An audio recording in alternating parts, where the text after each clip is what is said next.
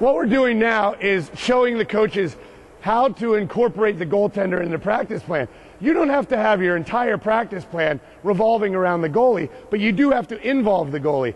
And the way to do that is simply do 1 or 2 drills, maybe 3 during the whole practice, where you slow the tempo down and the whole drill is for the goaltender, meaning the goaltender can follow the play from the beginning before a shot to the shot and then after the shot. Here's a drill that probably every NHL, every professional hockey team does. It's called arc shoot. And all you have to do is slow this down so that it's for the goaltender, not for the forwards. It's not about shot after shot after shot. It's about waiting for the goaltender to get in position so he can follow the play. Here's arc shoot. Right, here we go. Good job. Back to the post. So here the goaltender can follow the play before, during, and then follow rebounds after. And you can have a player, either one player or 2 players, shagging pucks and making the passes. Another drill that you can do for a warm-up, again, that allows the goaltender to follow the play before a shot, allows him to make the save during the shot, and then follow after. Here we go.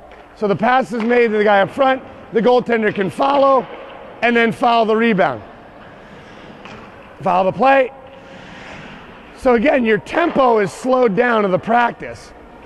Is that it's not, because it's not for the forwards.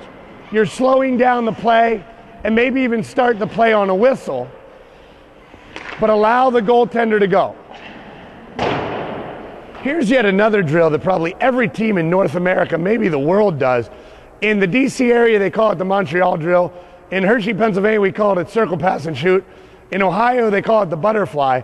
But it's simple, where the player without the puck loops around, gets a pass from the opposite corner.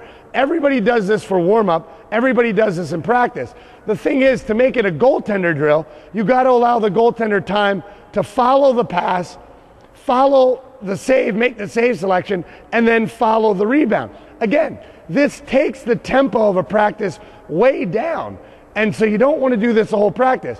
But if you want to get a goaltender drill in and make a drill that's beneficial for the goalie, this is the slower tempo that it has to be done. Here we go.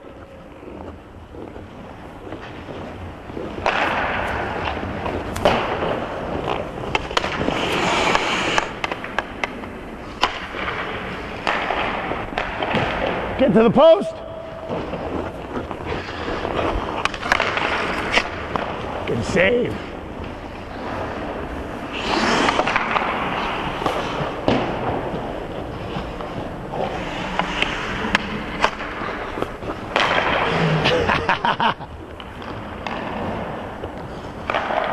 Good. Now right there was a great example of what really happens if there's a bad pass or a player doesn't get the puck. What you normally get in that drill is a bottleneck, and you've got 3 players shooting at one time, or shots going one after the other from right down the middle, and the goaltender isn't forced to move at all. For the drill to be beneficial for the goaltender and for the goalie to do what you want them to do, which is follow the play before and be ready early, make the save, and then follow the rebound, this is the tempo it has to go at.